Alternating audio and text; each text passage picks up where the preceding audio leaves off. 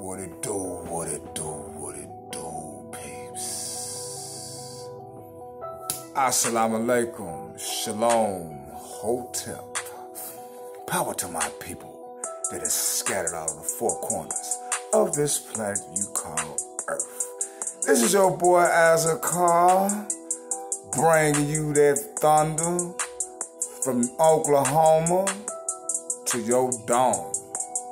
Like this video, share and subscribe. Hit that notification bell. And hopefully, just hopefully, you be notified every time I drop any type of content. This is a man's world.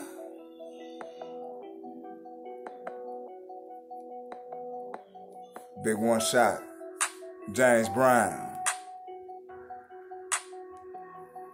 Funky good time. Well, somebody's thinking about James Brown. It's some to say that his death was a murder. And are they thinking about opening up a case again? Let's see. So sit back, ladies and gentlemen, and holler at your boy for this content I'm about to bring y'all.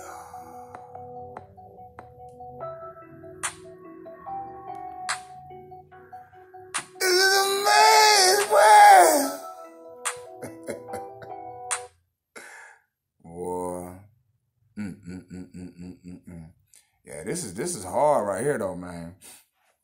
James Brown death. Woman claims it was a murder and goes to the DA. Ooh.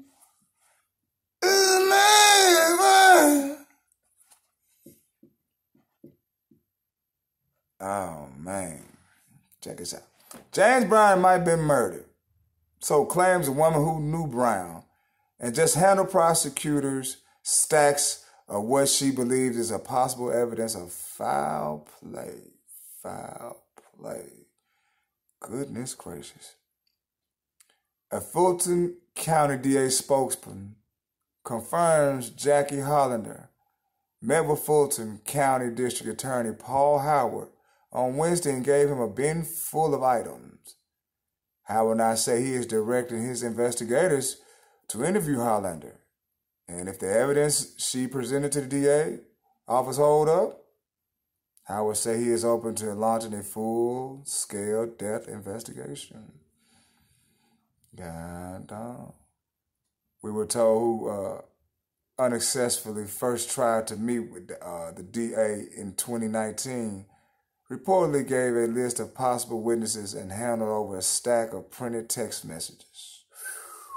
She also reportedly explained how she became into possession of the pen. Oh boy, that's hard, man. That is hard. James, of course, died on Christmas Day of 2006. Golly, man, that seems so long ago. At Atlanta's hospital. His death certificate cites a heart attack and fluid in his lungs caused the death. Questions surrounding James' death had always lingered. During a 2017 interview with CNN, Dr. Marvin Crawford, who signed James' death certificate, said he always wondered what exactly triggered James' heart attack and whether sudden death was triggered by an overdose, accidental or otherwise. Oh boy, I'm gonna leave a link for the description box on this one.